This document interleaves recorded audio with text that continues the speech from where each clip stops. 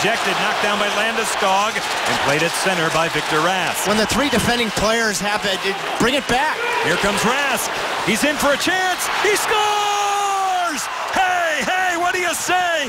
Victor Rask, and the Canes win in overtime. Nothing wrong in 3-on-3 hockey, bringing it out into the neutral zone. Did you see a couple of, Landeskog was thinking about a change. McKinnon was thinking about a change. He went for a change. So that creates the opportunity.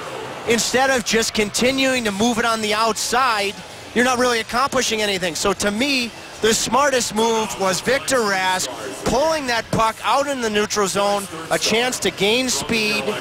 Both Landeskog and McKinnon thinking about going for a change. One of them went for it.